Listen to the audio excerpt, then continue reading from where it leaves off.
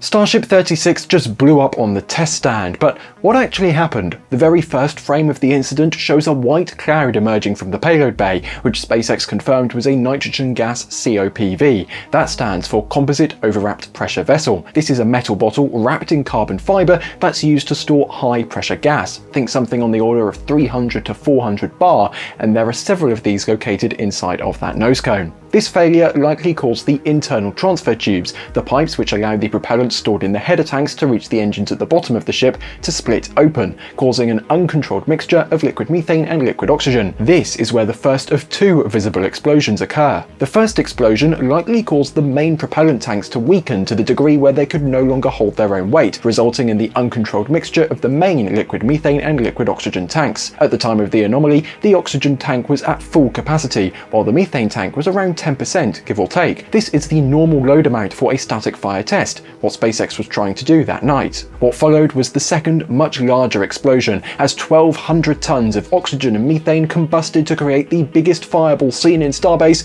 in half a decade.